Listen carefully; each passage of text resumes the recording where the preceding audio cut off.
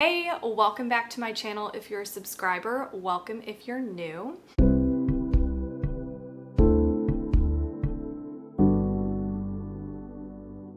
Today I'm going to be sharing my May reading plans and I am so excited. I'm officially done with school, which means I'm going to try to read as much as humanly possible this month, which I am up for the challenge. I'm so excited. So I'm actually going to be breaking this video up into different categories and I'll put them in the timestamps. We have some slasher books, we have some serial killer books, and so much more. So I'm so excited, and make sure you check out my description to know the categories, and if you're not interested in one, you can always just skip ahead. With that being said, before I get started, I just want to mention that now we're moving the Night Film live show till the end of this month. We were going to do it last month, but we decided to move it to this month. So we are doing a buddy read, me, McKay, Sarah, Deja, and Rain, and we will be discussing the book over on Sarah's channel on May 23rd at 1 PM EST, 12 PM CST.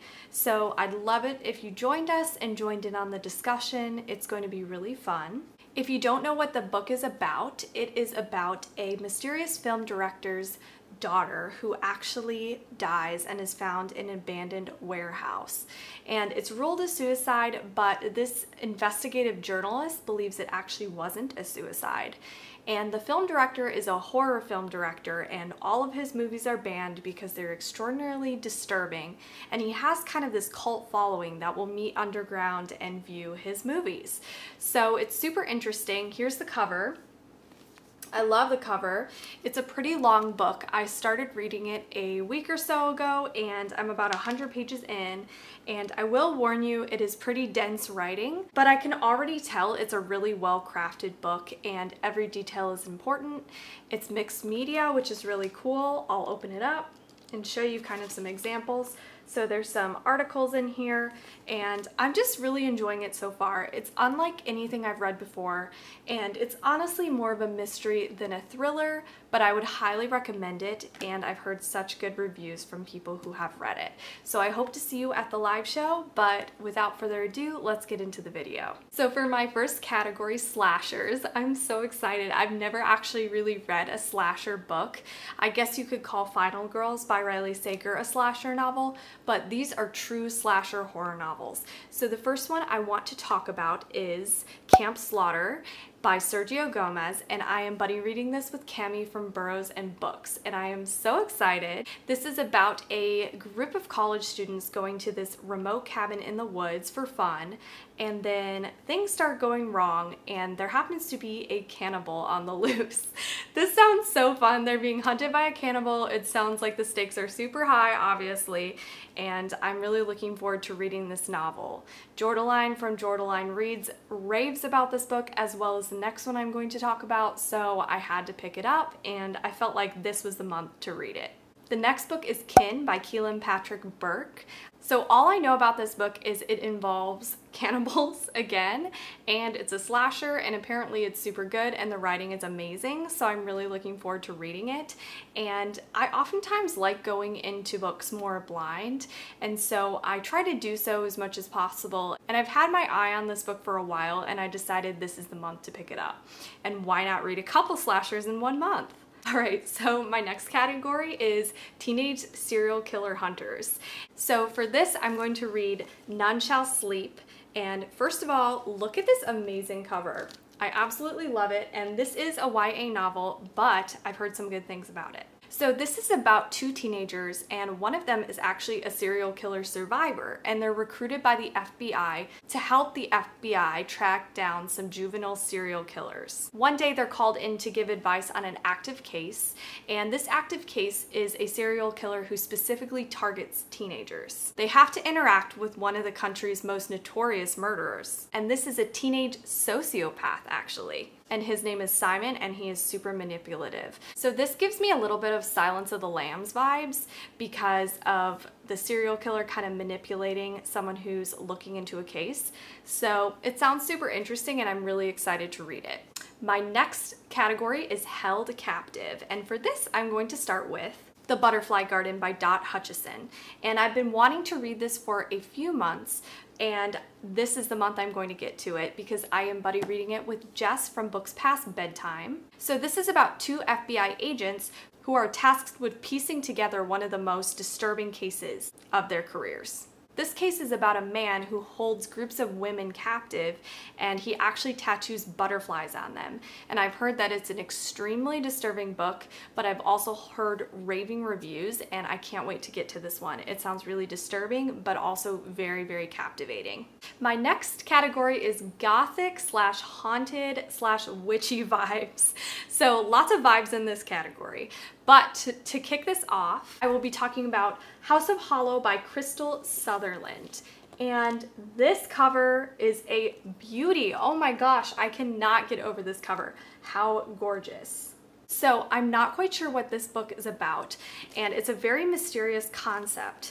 And to be honest, I really don't want to know what this is about. I want to go in blind, but I know that it is a dark kind of fairy tale book, and I'm really excited to read it, and it involves two sisters. So I can't wait to dive into this novel, and I'm really excited to read it. And this is also the Stacks of Strange book pick for May, so I will be planning on tuning in to their live show. The next book is The Invited by Jennifer McMahon, and I'm going to read the description from Goodreads because this immediately made me interested.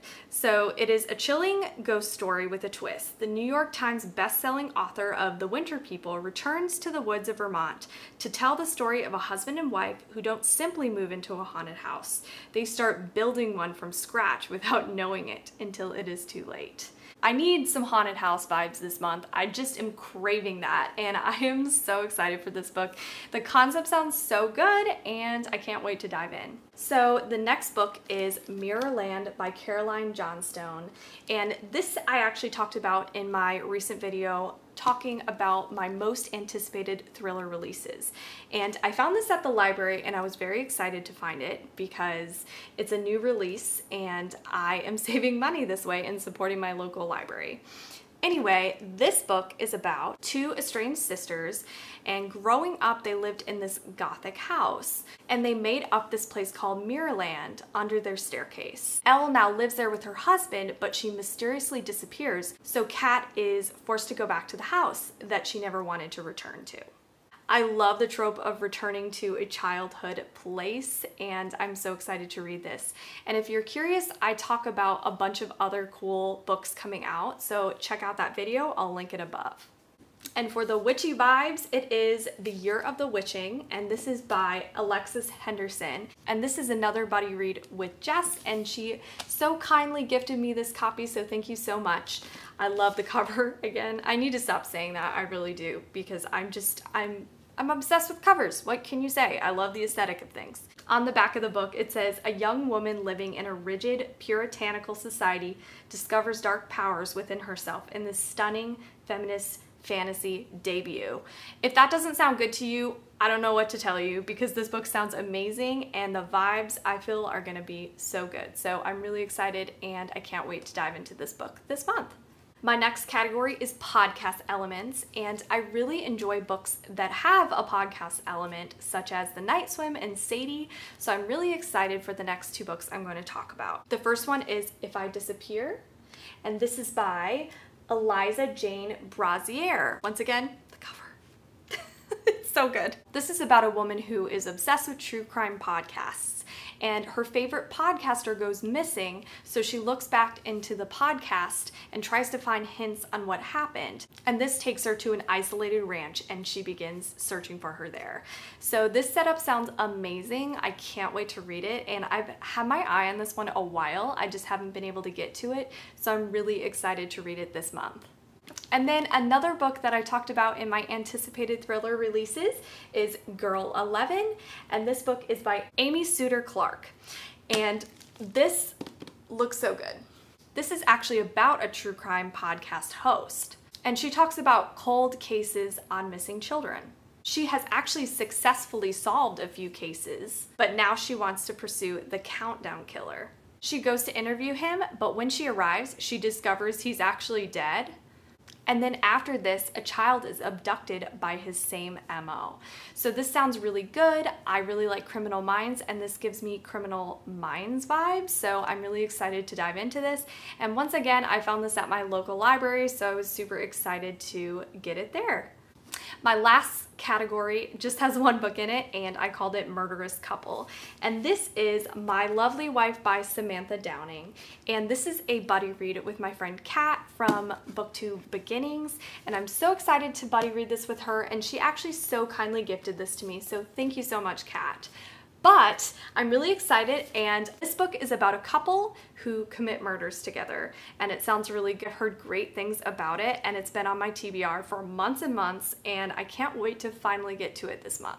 Alright, so that is my super ambitious TBR for this month. I am so excited. I'm also planning on catching up on some books from previous TBRs, and I will also be posting my wrap-up for the last couple months in a combined video as well as a reading journal flip through. So I have some really fun content planned. Make sure you hit subscribe and turn on that bell if you want to know when I post, and I will talk to you all soon. Bye.